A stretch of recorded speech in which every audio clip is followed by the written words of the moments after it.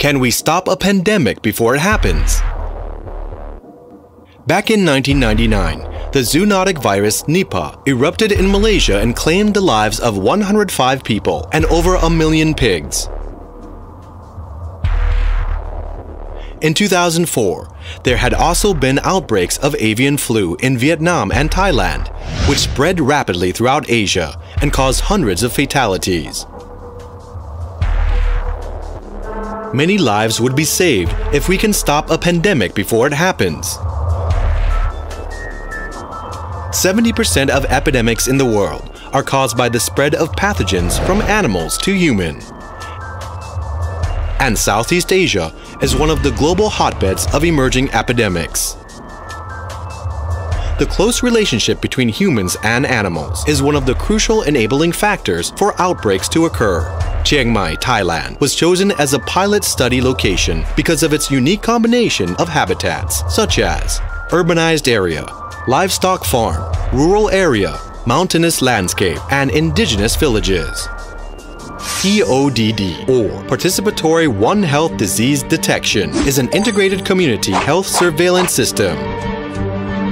It is a collaboration project among Open Dream, Chiang Mai University, and the Chiang Mai provincial government.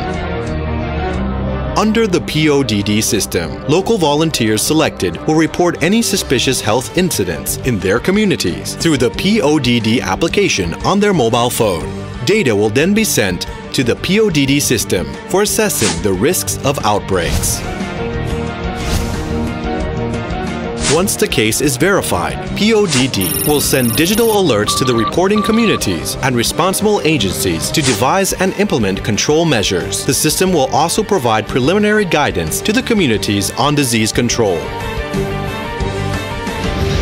In the first 16 months, PODD has received thousands of reports, and 36 of them had been verified as outbreaks. According to a study by Chiang Mai University, an outbreak of foot and mouth disease could cause economic damage up to $4 million. Imagine if we couldn't stop those outbreaks. The damage would potentially cost millions of dollars.